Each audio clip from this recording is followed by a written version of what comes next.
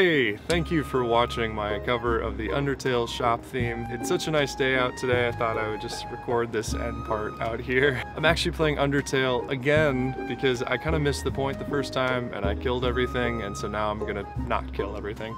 I really enjoy this theme because it's such a nice, simple theme, and I thought it would fit so well with the high register of the flute and those plucked strings. A lot of those high notes on flute come out really shrill and harsh, so it can be really difficult to kind of rein those in and make them sound sweet.